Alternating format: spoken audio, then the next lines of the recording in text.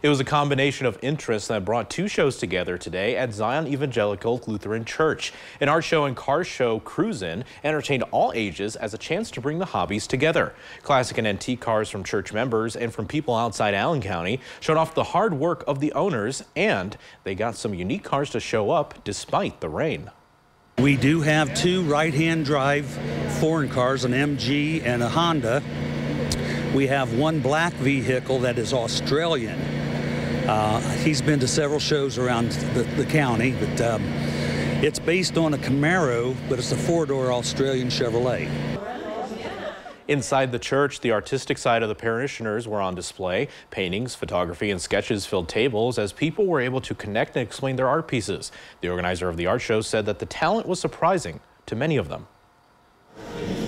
We just had so much talent in our congregation. We were just hoping to showcase that talent, and we were just surprised that there were so many people that could paint, could draw, could do everything. So we just wanted to do that for Art Space 2 and the Veterans Food Pantry.